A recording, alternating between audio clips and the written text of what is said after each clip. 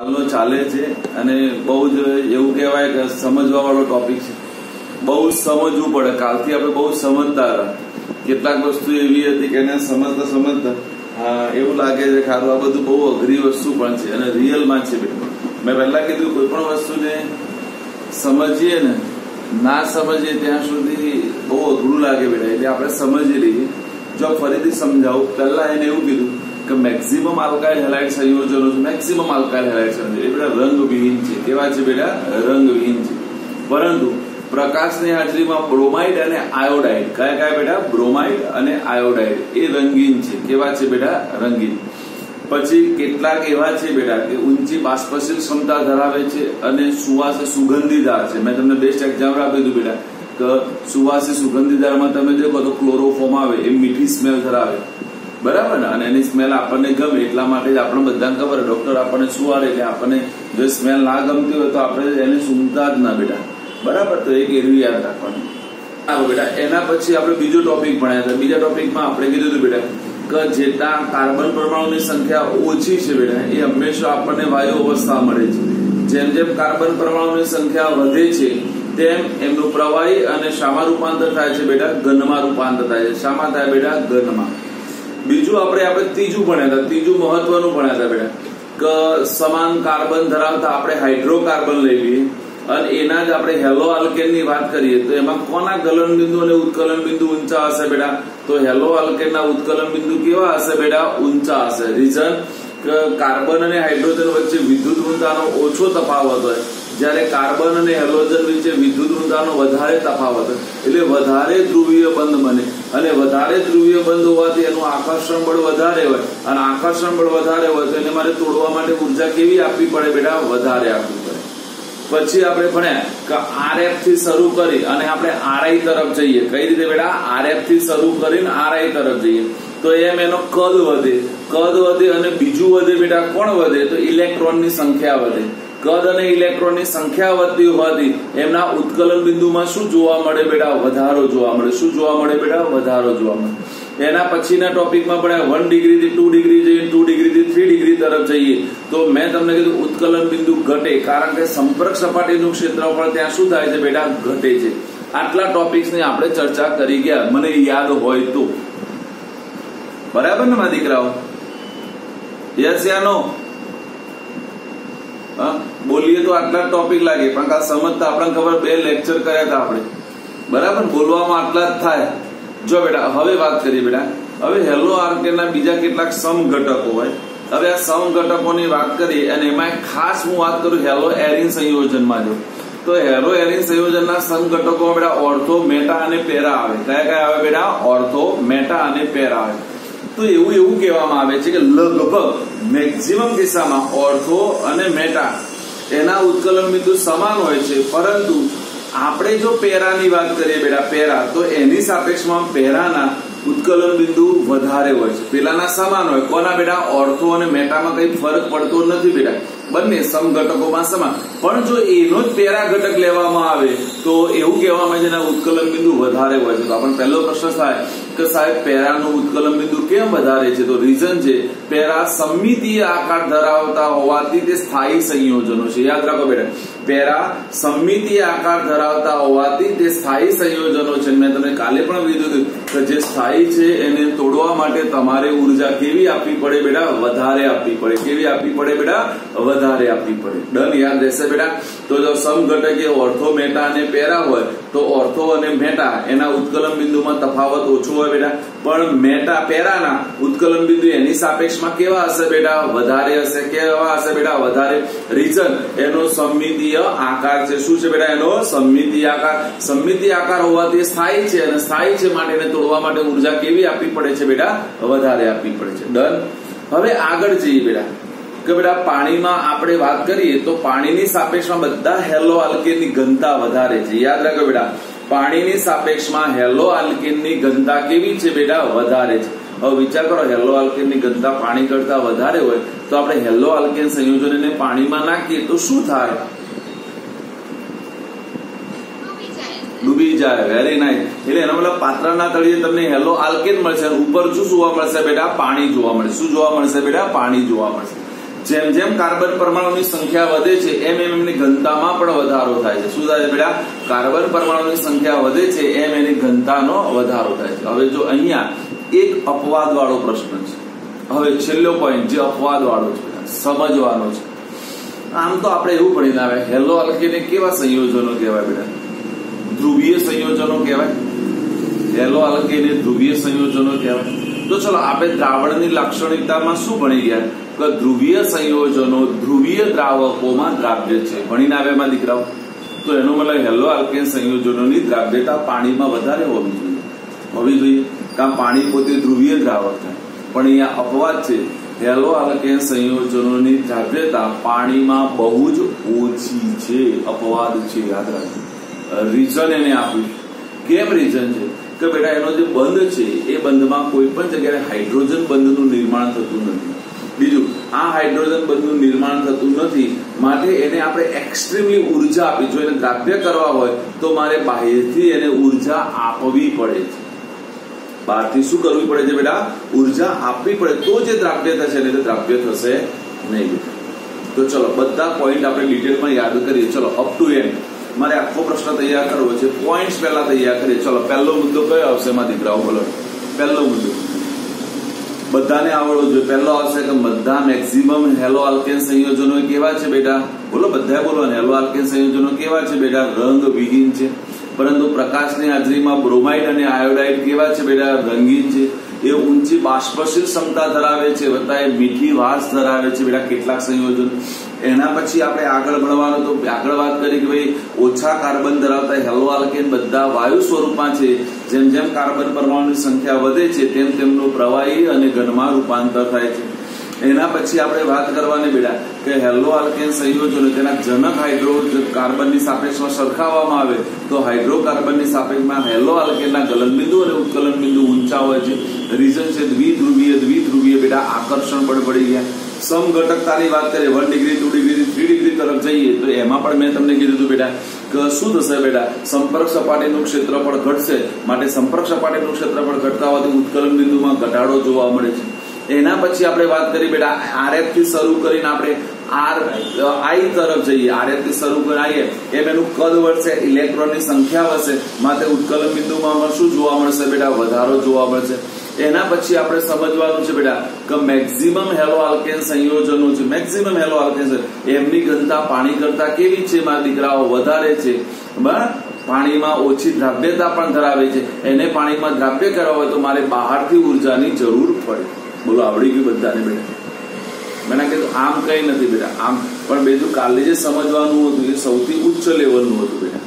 અને એ જેને ખબર પડે એને જ આ બધી ખબર પડે બેટા. કારણ મેં તમને કીધું કે આમાંથી અંદરથી જો પ્રશ્ન બનાવીને પૂછશે ને બેટા તો તમારે થોડો જવાબ આપવા માટે વિચારવું પડશે બેટા. સીધા પૂછી દે કે ભાઈ હેલો આલ્કેનના ભૌતિક ગુણધર્મો જણાવો તો કોઈ વિચારવાનું નથી, આપણે લખી દેવાના છે. પણ એમાંથી અંદરથી નાના પ્રશ્નો એમસીક્યુ માટે કાં તો એસક્યુ માટે બનાવીને પૂછે તો આપણને બધાને ધ્યાન રાખવું પડશે બેટા. બોલો, ખબર પડી ગઈ બધાને? કોઈને આમાં કઈ ડાઉટ જોઈને પૂછવું હોય તો પહેલા પૂછી લો, નહીં તો હું આઈએમપી પ્રશ્નોની ચર્ચા કરું છું. હવે મારે 2 આઈએમપી પ્રશ્ન ભણવો છે અને પરીક્ષામાં પૂછાય છે. તમે કોઈ પણ સાલના પેપર જોશો તો તમને આ બધું જોવા મળશે હશે જ, ફરજિયાત છે. બરાબર, એટલે તમે એનું મહત્વ સમજી શકો છો. ડનમાં દીકરાઓ? ઓકે, ભણાવો આગળ. તો પ્રશ્ન છે બેટા હેલો આલ્કેન સંયોજનની રાસાયણિક પ્રક્રિયાઓ જણાવો. શું આપે પ્રશ્ન બેટા? હેલો આલ્કેન સંયોજનની રાસાયણિક પ્રક્રિયાઓ જણાવો. તો જો હું રાસાયણિક પ્રક્રિયાઓ જણાવું છું કે હેલો આલ્કેન સંયોજનો છે મારા દીકરાઓ, હેલો આલ્કેન સંયોજનોની રાસાયણિક પ્રક્રિયાઓ જણાવો. જો ધ્યાન આપીશું બધા કે હેલો આલ્કેન સંયોજનની મારે રાસાયણિક પ્રક્રિયા સમજવી હોય તો 3 પ્રકારની રાસાયણિક પ્રક્રિયાઓ આપે. કેટલા પ્રકારની બેટા? 3 પ્રકારની. નંબર 1 છે, ધ્યાન આપવું બેટા, કેન્દ્રાનુરાગી વિસ્થાપન પ્રક્રિયાઓ. નંબર 2 છે SN1 પ્રક્રિયા અને નંબર 3 છે SN2 પ્રક્રિયા. બરાબર, આપણે થાય સર SN1 અને SN2 એટલે શું? તો બેટા SN1 એટલે એક આણ્વીય વિસ્થાપન પ્રક્રિયા અને SN2 એટલે દ્વિઆણ્વીય વિસ્થાપન પ્રક્રિયા. ડન બેટા. SN1 એટલે શું બોલાય બેટા? બોલો એક આણ્વીય વિસ્થાપન પ્રક્રિયા અને SN2 એટલે દ્વિઆણ્વીય વિસ્થાપન પ્રક્રિયા. બોલો, ખબર પડી બધાને?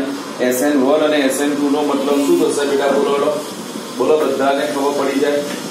પેલી એક આણ્વીય કેન્દ્રાનુરાગી વિસ્થાપન પ્રક્રિયા થશે અને પેલી દ્વિઆણ્વીય. એટલે જો અહીંયા 1 લખ્યું હોય ને 1 બેટા, તો 1 એટલે એક આણ્વીય, ધ્યાન આપીશું બેટા, એક આણ્વીય કેન્દ્રાનુરાગી વિસ્થાપન પ્રક્રિયા અને 2 લખ્યો હોય તો આપણે યાદ રાખવાનું બેટા દ્વિઆણ્વીય કેન્દ્રાનુરાગી વિસ્થાપન પ્રક્રિયા. એટલે ચલો પહેલો નાનો પ્રશ્નનો જવાબ આવડી ગયો કે બેટા હેલો આલ્કેન સંયોજનની રાસાયણિક પ્રક્રિયાઓ કેટલી અને કઈ કઈ? તો શું આવશે બેટા? બોલો. હેલો આલ્કેન સંયોજનની રાસાયણિક પ્રક્રિયાઓ કેટલી છે બેટા? 3. કેટલી છે બેટા? 3. કઈ કઈ બેટા? બોલો. કેન્દ્રાનુરાગી વિસ્થાપન પ્રક્રિયા, SN1 પ્રક્રિયા. SN1 નું ફૂલ ફોર્મ શું થશે બેટા? એક આણ્વીય કેન્દ્રાનુરાગી વિસ્થાપન પ્રક્રિયા અને SN2 એટલે દ્વિઆણ્વીય કેન્દ્રાનુરાગી વિસ્થાપન પ્રક્રિયા. જો બેટા એમાં બધાને કહીશ કે તમારે આ બે પ્રશ્નો છે એ સૌથી અગત્યના છે બેટા. આ બે પ્રશ્નો બરાબર, આ બે પ્રશ્નો સૌથી અગત્યના છે બેટા. કે ઓનલાઈન લેક્ચર ચાલુ છે બરાબર. આ બે પ્રશ્નો છે એ સૌથી અગત્યના છે બરાબર. આ બે પ્રશ્નો એવા છે કે વારંવાર તમને પૂછાય છે. શું થાય છે બેટા? વારંવાર પૂછાય છે. તમે કોઈ પણ સાલનું મહિમાં જો પેપર દેખ્યા હશે તો તને ખબર પડી હશે કે તમે કોઈ પણ સાલના પેપર દેખશો બેટા તો આ બંને પ્રક્રિયાઓ તમને જોવા મળશે અને મળશે. 100% હશે બેટા. હા, વારંવાર. અને એને સમજવામાં પણ બહુ ઈઝી છે. બહુ ઈઝી એટલે જેની કોઈ મર્યાદા નહીં બેટા. આપણે સરળતાથી એને સમજી શકીએ છીએ બેટા. ડન માં દીકરા? તો જો હવે આપણે એ બે પ્રક્રિયાઓને સમજવાનો પ્રયત્ન કરીએ છીએ માં દીકરાઓ. ડન? તો જો હવે પહેલી પ્રક્રિયા ભણાવું કેન્દ્રાનુરાગી વિસ્થાપન પ્રક્રિયા. જો અહીંયા ઢગલાબંધ પ્રશ્નો થશે બેટા, તો બધા પ્રશ્નોના મારે જવાબ આપવા છે એટલે સમજી લેજો. બીટુ પેલો લેતો હોય બેટા ઈયર બોલ.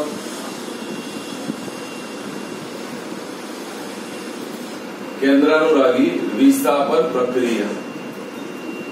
ચલો પહેલા તો આ શબ્દનું અર્થઘટન કેટલાને આવડે છે? કેન્દ્રાનુરાગી વિસ્થાપન પ્રક્રિયા શબ્દનું અર્થઘટન આપણે શીખી ના એટલે પૂછીશું, આમ તો ના પૂછો, હમણાં શીખવાડે. ઓકે. કેન્દ્ર પ્રત્યે આકર્ષણ હોય એટલે એનો મતલબ કેન્દ્ર હંમેશા કયો વીજભાર ધરાવતો હોય બેટા? ધન વીજભાર ધરાવતો હોય. કારણ કેન્દ્રમાં તમારી બે જ વસ્તુ રહેલી હોય. કઈ હોય? ન્યુટ્રોન અને પ્રોટોન. હવે ન્યુટ્રોન તો વીજભારની દ્રષ્ટિએ તટસ્થ છે, પ્રોટોન પ્લસ વીજભાર ધરાવે એટલે કેન્દ્ર હંમેશા પ્લસ વીજભાર ધરાવે. સમજ અહીંયાથી સમજ. જે અહીંયાથી સમજશે ને એને કેટલાય પ્રશ્નોના જવાબો આવડી જશે. જો કેન્દ્રાનુરાગી પ્રક્રિયકને આપણે ન્યુક્લિયોફિલિક કહીએ છીએ. શું કહીએ છીએ બેટા? ન્યુક્લિયોફિલિક. અને ઇલેક્ટ્રોન અનુરાગી વિસ્થાપન પ્રક્રિયાને આપણે ઇલેક્ટ્રોફિલિક કહીએ છીએ. શું કહીએ છીએ બેટા? ઇલેક્ટ્રોફિલિક. ઇંગ્લિશમાં એનું નામ છે ન્યુક્લિયોફિલિક અને ઇલેક્ટ્રોફિલિક. કયું નામ છે બેટા? ન્યુક્લિયોફિલિક અને ઇલેક્ટ્રોફિલિક. ન્યુક્લિયોફિલિક છે એટલે હું એને સંજ્ઞા આપીશ બેટા NU. બરાબર? NU અહીંયા એના આપણે બતાવીશું અવંતકારક ઇલેક્ટ્રોન યુગ્મ અને એના ઉપર હું ચાર્જ બતાવીશ બેટા માઇનસ. કયો બતાવીશ બેટા? માઇનસ. કયો બતાવીશ બેટા? માઇનસ. તો ધ્યાન આપો બેટા. હવે ન્યુક્લિયોફિલિક ની મારે વાત પેલા સમજવાનું છે. હું કહું અહીંયાથી બહુ સમજવાનું છે બેટા અને મારે એ સમજાવવું છે એટલા માટે થોડું ધ્યાન આપીશું તો વધારે ખબર છે. કે ચલો બેટા આપણે અહીંયા યાદ છે હેલો આલ્કેન એટલે C બોન્ડ X. બધાનું ધ્યાન અહીંયા આવશે. હેલો આલ્કેન એટલે શું થશે બેટા? C bond X. હવે આપણે ખબર છે હેલોજનની વિદ્યુતઋણતા કેવી હોય બેટા? વધારે. તો આના ઉપર આંશિક ઋણ વીજભાર હશે, કાર્બન ઉપર આંશિક ધન વીજભાર હશે. ડન મારા? ડન. હવે ઓલરેડી જો આની જોડે એક તો હા કેન્દ્રાનુરાગી પ્રક્રિયક જોડાયેલું છે. કારણ કે X એટલે પોતે કેન્દ્રાનુરાગી પ્રક્રિયક કહેવાય. કારણ કે X ઉપર આપણે કીધું પ્રક્રિયા કરવામાં આવશે એટલે માઇનસ ચાર્જ એના ઉપર હોય બેટા અને એ પ્લસ ચાર્જ સાથે જોડાય એટલે કેન્દ્રાનુરાગી એક પ્રક્રિયક તો ઓલરેડી એના પાસે છે જ બેટા. બીજો કેન્દ્રાનુરાગી પ્રક્રિયક એટેક કરે છે. તો મને કોઈ કહેશે આને એટેક કરવું હોય તો હેલોજન ઉપર એટેક કરે કે કાર્બન ઉપર એટેક કરે? ન્યુક્લિયોફિલિક કાર્બન ઉપર એટેક કરે, કારણ કે બેટા એ નેગેટિવ ચાર્જ લઈને આવે તો એનું આકર્ષણ કોના તરફ હોય બેટા? પોઝિટિવ ચાર્જ ઉપર હોય. હવે જો મેં તમને એક પ્રક્રિયા સમજાવી હતી, મેં તમને કીધું કે આ પ્રક્રિયા હું ડિટેલમાં પાછળ સમજાય છે. સમજો, આ પણ નેગેટિવ આયન, આવનારો પણ નેગેટિવ આયન, તો ઓછા આ રસ્તેથી આવે ખરો? ના આવે. હા, મેં તમને કીધું યાદ આવ્યું હોય તો હું ઘરમાં છું, મારા ઘરના 2 દરવાજા છે બેટા. હા, ઓલરેડી એક દરવાજે મારી મિસિસ ઉભી છે, બીજાને કોઈને આવવું હોય તો એ દરવાજે તાકાત નહીં આવી શકે, બરાબર? એને બીજા દરવાજેથી જ આવવું પડે, અને આવશે ત્યારે કરશે શું? તો મેં તમને એ પણ કીધું હતું બેટા, યાદ હોય તો. યાદ છે ને કે ધીમે ધીમે એને ડાઉટ છે કે પેલી કદાચ મારી જોડે બંધ બનાવે કે ના બનાવે, તો એ ધીમે ધીમે પેલા સાથે શું કરશે બેટા? નિર્બળ બંધો બનાવતી જશે, આ બાદ પ્રબળ બંધોની શરૂઆત કરશે. હા ને બેટા? યાદ આવ્યું કે ના આવ્યું? હજુ કહું છું કે અહીંયા બહુ મજાનું છે, બહુ સરળ છે, તમને ખબર પડી જશે એમાં દીકરાઓ. પણ મેં લાગે થોડું ધ્યાન રાખવાનું છે. તો પેલા આપણે આને સમજીએ કે બેટા કેન્દ્રાનુરાગી પ્રક્રિયક છે એ ઇલેક્ટ્રોન સમૃદ્ધ કહેવાય, કારણ કે એના ઉપર માઇનસ ચાર્જ છે, એટલે ઇલેક્ટ્રોન ધનિક કહેવાય. કેવું કહેવાય બેટા? ઇલેક્ટ્રોન ધનિક કહેવાય. હવે ઇલેક્ટ્રોન ધનિક છે બેટા, તો નક્કી એ આવશે તો શું કોનું દાન કરશે? ઇલેક્ટ્રોન યુગ્મનું દાન કરશે બેટા, કરશે ને? કેન્દ્રાનુરાગી પ્રક્રિયક પોતે ઇલેક્ટ્રોન થી સમૃદ્ધ છે, તો એ શું કરવાનું? હંમેશા બેટા ઇલેક્ટ્રોન યુગ્મનું શું કરવાનું બેટા? દાન કરવાનું. શું કરવાનું? ઇલેક્ટ્રોન યુગ્મનું દાન કરવાનું. હવે વિચાર કરો, જે ઇલેક્ટ્રોન યુગ્મનું દાન કરે એને આપણે શું નામ આપતા હતા માં દીકરાઓ? જે ઇલેક્ટ્રોન યુગ્મનું દાન કરે એને આપણે કઈક નામ આપતા હતા, ખબર ને? કોણ નામ દાન કરે? લુઈસ એસિડ અથવા લુઈસ બેઝ, બંનેમાંથી કોણ ઇલેક્ટ્રોન યુગ્મનું દાન કરે? Louis base. હા, કોણ દાન કરે બેટા? Louis base. તો યુ નો વેરી વેલ, કેન્દ્રાનુરાગી પ્રક્રિયક હંમેશા કેવો હોય બેટા? લુઈસ બેઝ હોય. દન કેવો હોય બેટા? Louis base. કારણ વ્યાખ્યા હોય છે, જે ઇલેક્ટ્રોન યુગ્મનું દાન કરે તે લુઈસ બેઝ, અને જે ઇલેક્ટ્રોન યુગ્મ સ્વીકારે તેને લુઈસ શું કહેવાય બેટા? એસિડ કહેવાય. શું કહેવાય? બરાબર? તો પેલા યાદ રાખો બેટા. જો બધા નાના નાના પ્રશ્નો એટલા માટે ચર્ચા કરું છું બેટા, પૂર્વ ભૂમિકા આપણને ખબર. મેં કીધું પહેલી પ્રસ્તાવના આવડવી જોઈએ બેટા. તો જો કેન્દ્રાનુરાગી પ્રક્રિયક ઇલેક્ટ્રોન સમૃદ્ધ હોય, પેલો તો શું યાદ રાખવાનું બેટા? ઇલેક્ટ્રોન સમૃદ્ધ એટલે ઇલેક્ટ્રોન થી ભરપૂર હોય. તો કે બીજા જોડે જશે ત્યારે ઇલેક્ટ્રોન યુગ્મનું શું કરશે બેટા? દાન કરશે. હવે એ ઇલેક્ટ્રોન યુગ્મનું દાન કરશે એટલે પોતે શું બની ગયું બેટા? લુઈસ બેઝ બની ગયું. શું બની ગયું બેટા? Louis base. પણ હવે સમજ્યું, એને આ કાર્બન સાથે જોડાવવું હોય તો એને પહેલું કામ શું કરવું પડે? કોણ કહેશે? ન્યુક્લિયોફિલિક ને કાર્બન સાથે જોડાવવું છે તો પહેલું કામ શું કરવું પડે? એટલે થોડું જોશથી બોલો, મને સંભળાય તેવું. હા, પણ એને પહેલું કામ જોડાઈ જાય ડાયરેક્ટ. હા, પહેલા એને આને હટાવવો પડે. પહેલી પ્રાયોરિટી શું એની? હે ને? એને હટાવવો પડે. હે ને? હિમાની ના બધી વસ્તુ ખારી ખબર પડશે. હિમાની ક્યાં ગઈ? હિમાની છે, હિમાની ક્યાં ગઈ? દીપા છે, દીપા. એક કિસ્સો કહું, તને લાગુ પડે એવો, તરત ખબર પડી જશે. આ ભવ્ય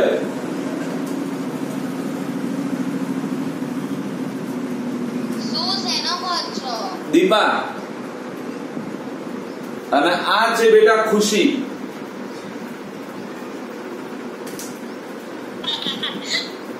આ perfect example.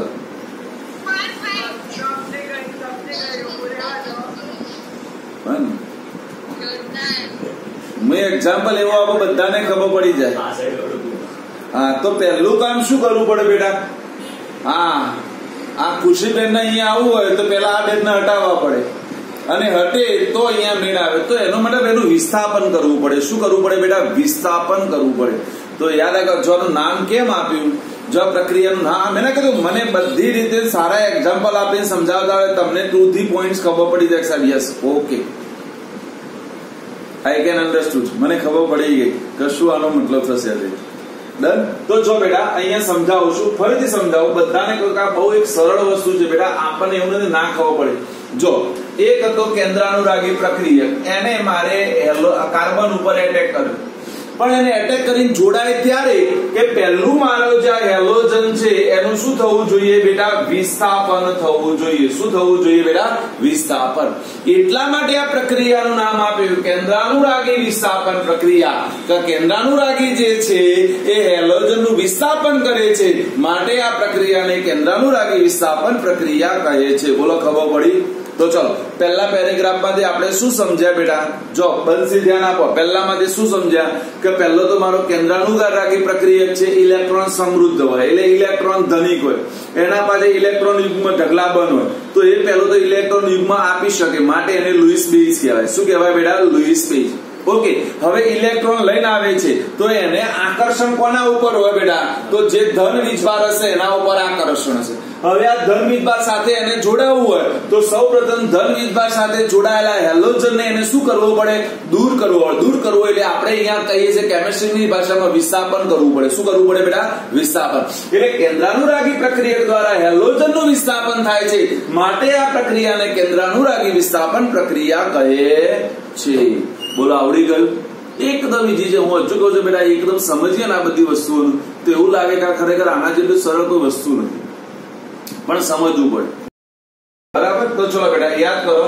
C bond x હતો, એના ઉપર એટેક કર્યું. કોણે કર્યું? મારા ન્યુક્લિયોફિલિકે એટેક કર્યું. તો હવે પ્રક્રિયા કરીને શું બનાવશે બેટા? તો જો બેટા હવે હું વ્યવસ્થિત પ્રક્રિયા એટલા માટે લખું કે NU આ બાજુથી જોડાય એટલે સી બોન્ડ NU લખું, અને અહીંયાથી મારો ક્લોરાઇડ આયન શું થશે બેટા? દૂર થશે. આ પ્રક્રિયા થશે. જો આને આના ઉપર શું કર્યું બેટા? એટેક કર્યો. તો આનું શું થયું બેટા? વિસ્થાપન થઈ ગયું, મારું સંયોજન બની ગયું. તો આરી પ્રક્રિયાને કહેવાય બેટા કેન્દ્રાનુરાગી વિસ્થાપન પ્રક્રિયા કહેવાય. કઈ કહેવાય બેટા? કેન્દ્રાનુરાગી વિસ્થાપન પ્રક્રિયા. પહેલા આટલી ખબર પડી બધાને, પહેલા આ ખબર પડી ગઈ. હવે જો એના પછી બીજો પેરેગ્રાફ છે, એના કરતા જોરદાર છે. હા, હું બધી વસ્તુ સમજાવું. મેં કીધું આ ડિટેલમાં બધું સમજવાનું છે બેટા. જો બીજો પોઈન્ટ તો ઓકે, આનું નામ બધાને આવડે? મને નથી આવડતું.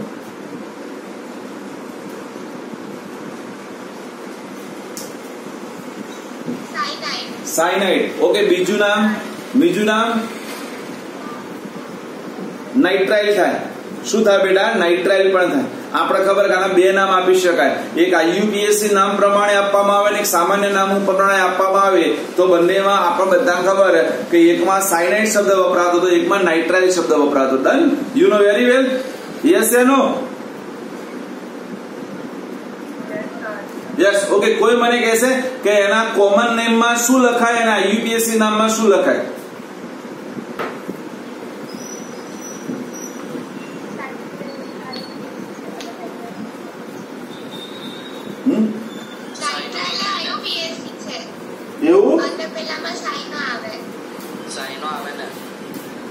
ભાઈ સાયનાઇડ નામ એ સામાન્ય નામ છે અને નાઇટ્રાઇલ નામ એનું IUPAC નામ છે. બરાબર? નાઇટ્રાઇલ નામ એનું શું નામ છે બેટા? IUPAC નામ છે. અને સાયનાઇડ એનું શું નામ છે બેટા? સામાન્ય કોમન નેમ છે બેટા. ડન? તો જો હવે ધ્યાન આપો. હવે આને શું છે ખબર? આને યાદ રાખો, કેટલાક આવા પદાર્થો પણ છે. આને દ્વિદંતીય લિગેન્ડ કહેવાય. યાદ રાખો, આને કયો કહેવાય બેટા? દ્વિદંતીય લિગેન્ડ. રીઝન કે આને દ્વિદંતીય લિગેન્ડ કેમ કહીએ છીએ માં દીકરાઓ? તો ધ્યાન આપજો બધા. આની મર્યાદા એ છે કે આર્યો સી સાથે પણ જોડાઈ શકે અને N સાથે પણ જોડાય છે. એટલે કેટલાક સંયોજનો એવા હોય. જો પેલામાં તો કેવું હતું મારું બેટા? સી બોન્ડ એક્સ હતો, એમાં આપણને ખબર કાર્બન જ જોડાય, એ ફાઇનલ છે, બીજું કોઈ ના જોડાય. એ મૈત્રી તારો જાય સાલી ચા પીવે છે, કોફી પીવે છે, હજુ કીધા પછી પીવે છે. બોલો, શરમ નહીં આવતી? 100% તને નજર લાગશે અને આજે તને બપોર પછી પેટમાં દુખવાનું છે અને સાંજે 7 વાગ્યા સુધી એક જગ્યાએ બેસી રહેવું પડશે તારે.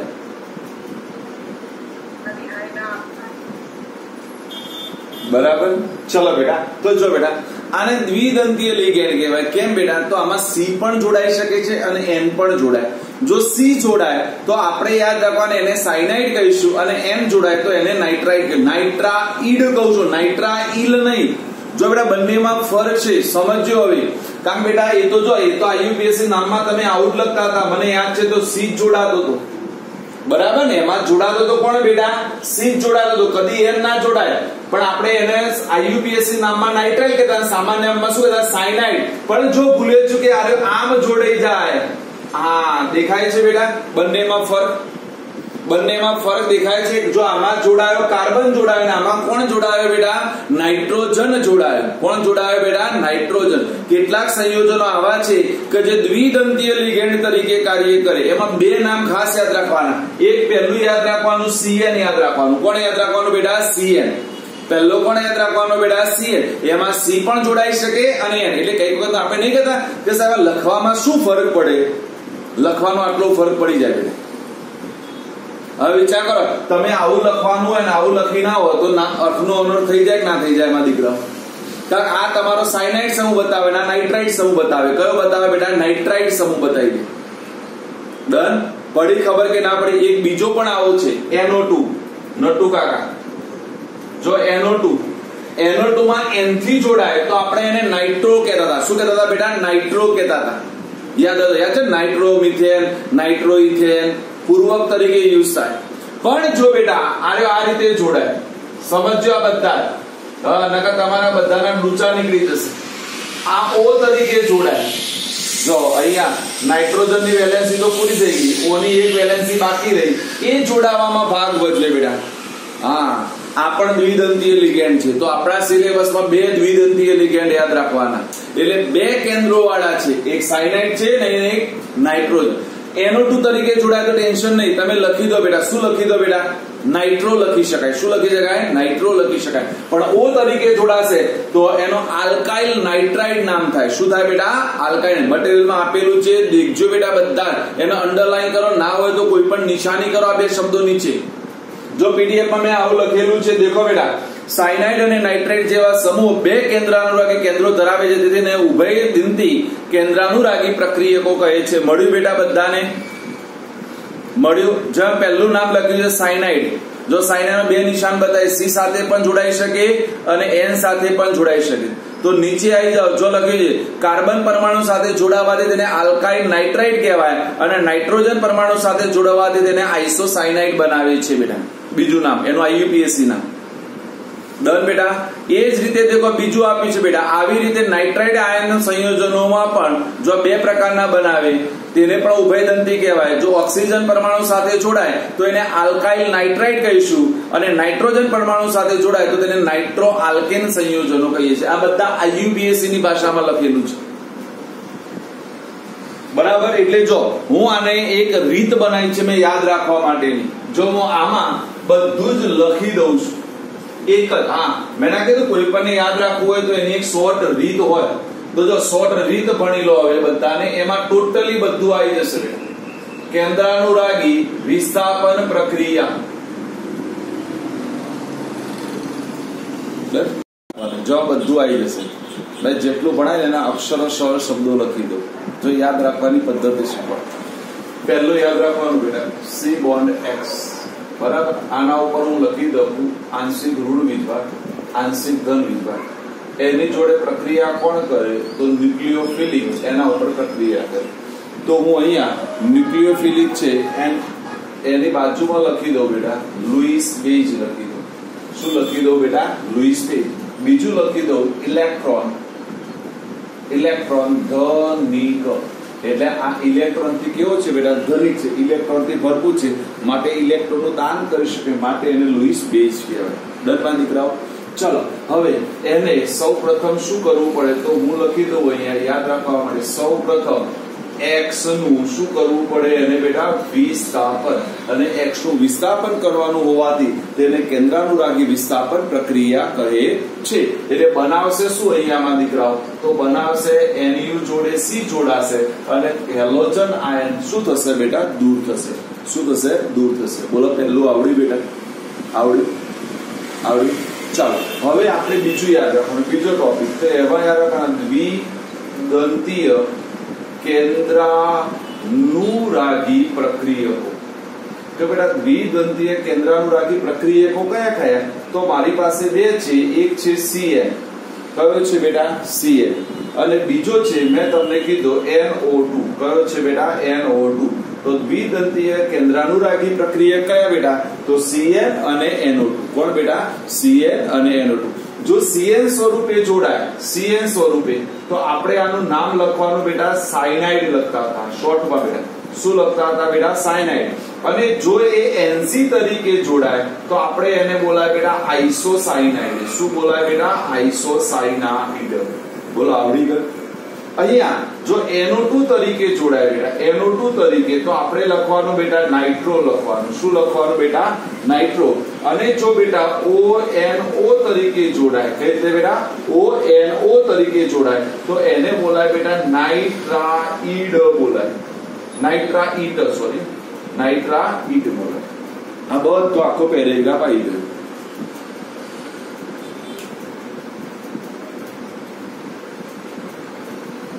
બને બેટા માં દીકરા? કેમ ના બને? ચલો, સી આવું થાય માં દીકરા?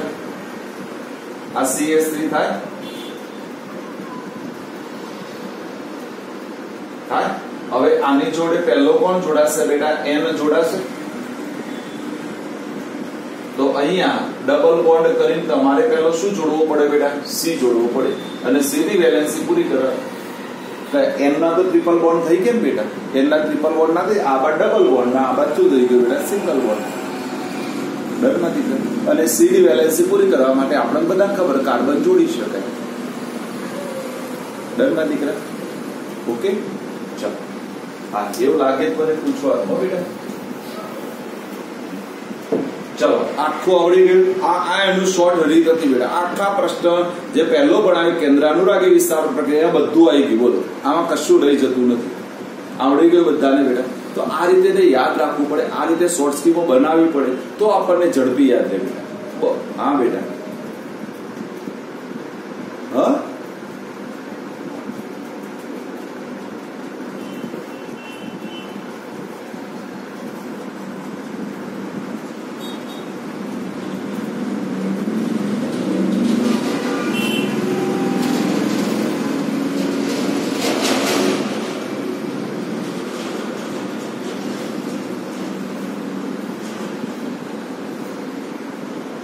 પત્યું?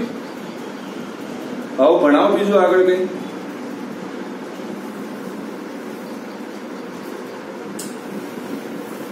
ચલો બેટા, હવે એમાં બીજો ટોપિક હતો, યાદ કરો બેટા. બીજો ટોપિક તો પહેલી ભણવાની છે મારે બેટા SN2 પ્રક્રિયા. ધ્યાન આપજો. પહેલી ભણવી છે બેટા SN2 પ્રક્રિયા. જો સમજાવું છું, બહુ મજા આવશે. આનું ઉદાહરણ બે તમને સમજાવી દીધું છે.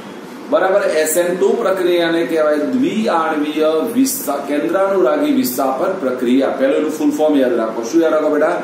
દ્વિઆણવીય કેન્દ્રાનુરાગી વિસ્થાપન પ્રક્રિયા. મારી મેઇન પ્રક્રિયા આવી છે બેટા CH3Cl. ચલો, નામ આવડે. CH3Cl એટલે ક્લોરોમિથેન થાય. શું બોલાય બેટા? ક્લોરોમિથેન. આ ક્લોરોમિથેન ની આપણે OH- સાથે પ્રક્રિયા કરી. ચલો, OH- એટલે કેન્દ્રાનુરાગી પ્રક્રિયા થયો બેટા. થયો. ચલો, તો હવે આ પ્રક્રિયા કરીને બનાવશે શું? તો બનાવશે બેટા CH3OH અને મારો Cl શું થશે બેટા? દૂર થશે. આ કોમન પ્રક્રિયા મેં લખી છે, મારે જે સમજાવવાની છે તે. તો ચલો, પહેલા એક્ઝામ્પલમાં આપણે શું લેવાના? જોશીબેન, જોશી કુવામ કોશી. ખબર પડી? હા, નકા આ તો અત્યારથી પ્લાનિંગ બનાવતી બધા શું લખે છે કે આજે કોના કોના ઘરે માંગવા જવું એવું લખે. રવિવાર છે એટલે બેટા મટીરિયલમાં કઈ આપ્યું લાગતું નહીં એટલે બેટા નહીં. નકા તો જય સર ભૂલી ગયા બાપડા, તો ના આપ્યું. અત્યારે ખાવા ઓછું મળે એટલે બધું ભૂલી જવાય બેટા. આ બધું ખવાઈ જાય. બરાબર. ચલો બેટા, તો ધ્યાન આપો બેટા. તો પહેલા યાદ આપો, મારે લેવાનો છે ક્લોરોમિથેન. એની પ્રક્રિયા OH- સાથે કરવાની છે. બનશે તમારો મિથેનોલ બનશે. શું બનશે બેટા? મિથેનોલ. અને ક્લોરાઇડ આયન શું થશે બેટા? મુક્ત થશે. જો હવે રિયલમાં પ્રક્રિયા થાય કેવી રીતે, બધાનું ધ્યાન અહીંયા મેં સમજાવી છે, ફરી સમજાવું. જો પહેલા આનું સ્ટ્રક્ચર ડ્રો કેવી રીતે થાય તો આવી રીતે જોડે. યાદ આવ્યું? મેં આ સમજાવી. જો કોઈને યાદ હોય ડન. આ CS.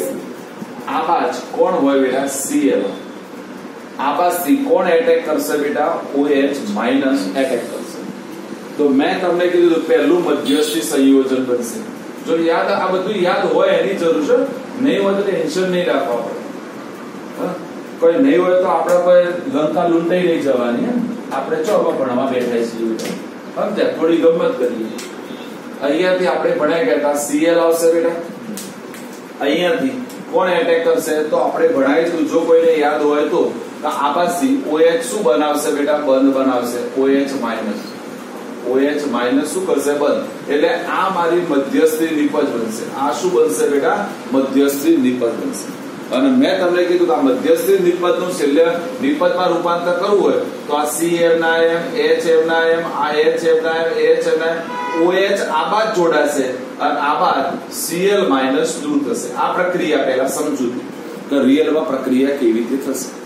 એટલે જો તમારો જે મેન પ્રક્રિયક છે, મેન તમારો દેખો આ મારો મુખ્ય પ્રક્રિયક કહેવાય અને આ મારી નિપજ છે એની સમિતિ બદલાઈ જશે. તો તમારો જે બાજુ નેગેટિવ આયન છે એની ઓપોઝિટ સાઈડ નેગેટિવ આયન આવી જશે. એની ઓપોઝિટ સાઈડ શું આવશે, નેગેટિવ. પહેલા આ સમજૂતી ખબર પડવી જોઈએ, પછી લખાણની વાત. બોલા ક્યાંથી આવ્યું ખબર પડી. આની તો આપણે બીજી વખત ચર્ચા કરી, આ પહેલી વખત એક વખત ચર્ચા આની કરી ગયા છે. ખબર છે કોઈને કયા ટોપિકમાં ચર્ચા કરતી લ્યો, ખાલી આટલું કહો તો મને સંતોષ મળશે.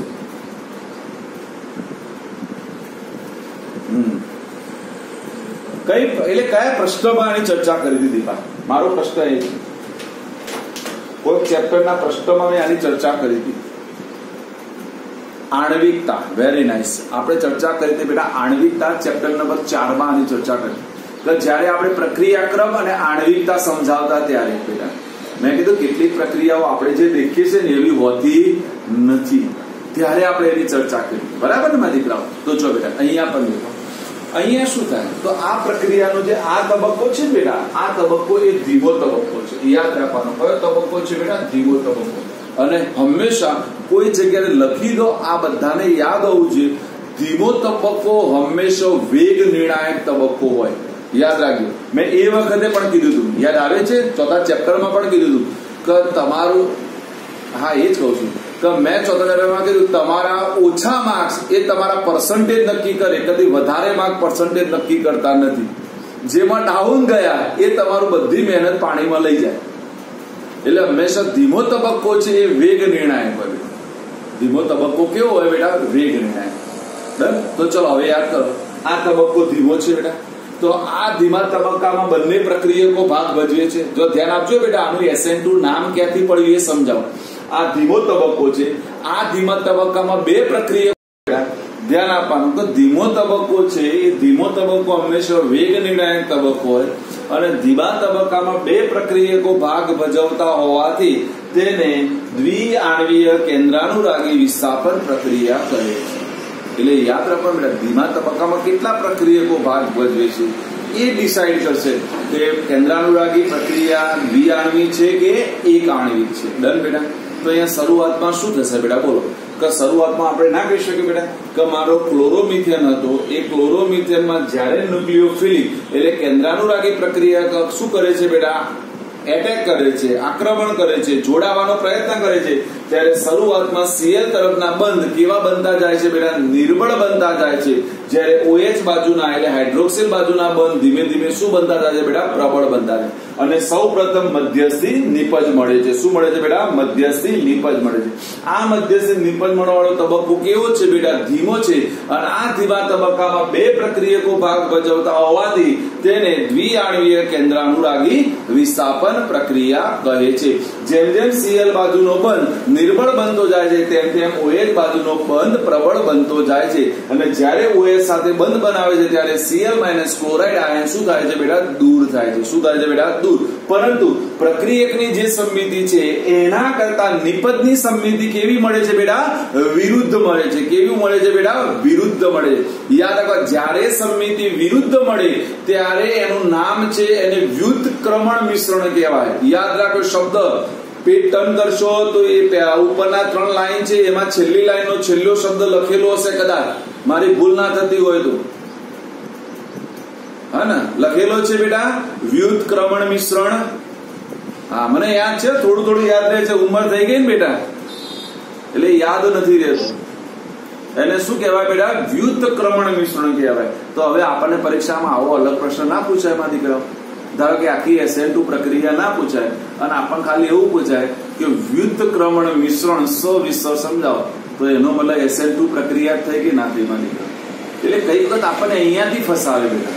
આપણને આખી એસેન્ટુ પ્રક્રિયા આવડતી હોય, આપણે તૈયાર કરીને પણ ગયા હોય, પણ આપણે શું આ વ્યુત્ક્રમણ મિશ્રણ શબ્દ મિસિંગ થઈ ગયો આપણા મગજમાં, એટલો શબ્દ ડિલીટ થઈ ગયો, અને જે ડિલીટ થઈ ગયો એ જ પૂછે એટલે આપણે બધા હોતા રહીશું.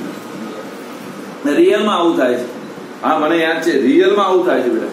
આપણે આવા શબ્દો યાદ નથી રાખતા, એટલા માટે હું કહું છું કે આવા શબ્દો ઉપર ખાસ ટીક માર્ક કરવા કે જ્યાંથી એ પ્રશ્ન બનાવી શકે છે બેટા. એટલે આવા પ્રશ્નોને ખાસ આપણે તૈયાર કરીશું. ડરના દીકરાઓ? એટલે ચલો, વ્યુત્ક્રમણ મિશ્રણનો મતલબ શું થશે? કોણ સમજાવશે મને? વ્યુત્ક્રમણ મિશ્રણ એટલે શું?